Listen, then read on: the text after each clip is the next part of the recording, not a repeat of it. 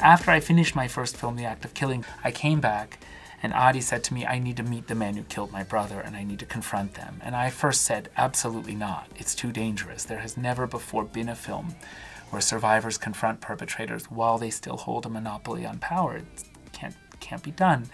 Adi convinced us to try, and then we found a way of doing it safely, and the result is The Look of Silence. Jadi pada waktu itu, waktu syuting itu kami memang pernah mendapat ancaman seperti para pelaku itu menelpon polisi, kami lari. Tapi sebelumnya kami juga sudah mengantisipasi, misalnya dengan sudah membeli keluarga sudah di bandara dan tiket sudah dipersiapkan.